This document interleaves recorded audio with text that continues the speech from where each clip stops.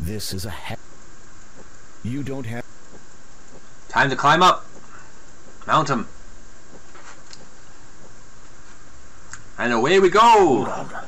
This will be a little accelerating. Alright. And away. The disciple of the cloud gracefully soars high into the sky.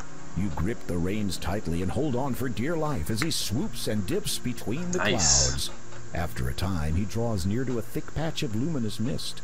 As you pass through it, the horse sets itself down, seemingly on top of a cloud. Whoa, on top of a cloud. Heaven. It is all right. You can dismount now. Believing that you have finally lost all sense of reason, you dismount and prepare for a very long drop. Whoa. Where are we? And find yourself standing on a cloud. Amazing.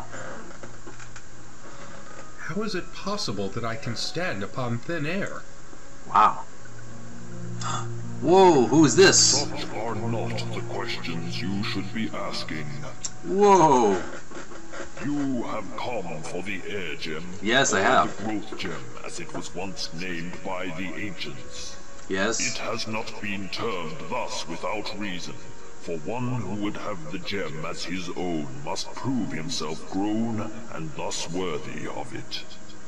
Meaning, no disrespect. Who are you? Cloud Spirit. Ah. Thank you. You must agree, Cloud Spirit, that I am a man fully grown, thus fulfilling your prerequisite. A howling wind deafens you momentarily, though you feel nothing on your skin. The Cloud Spirit speaks again, a little more forcefully.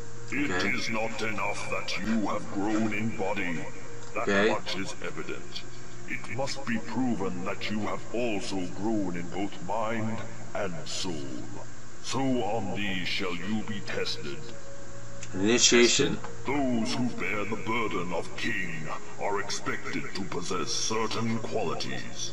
Your actions will be judged against the weight of these. It shall be seen whether you are deserving of your title. It shall be seen whether you are worthy of the growth gem. After a moment of silence, the Cloud Spirit intones, Behold your first test. Test. Okay. I have to prove myself worthy.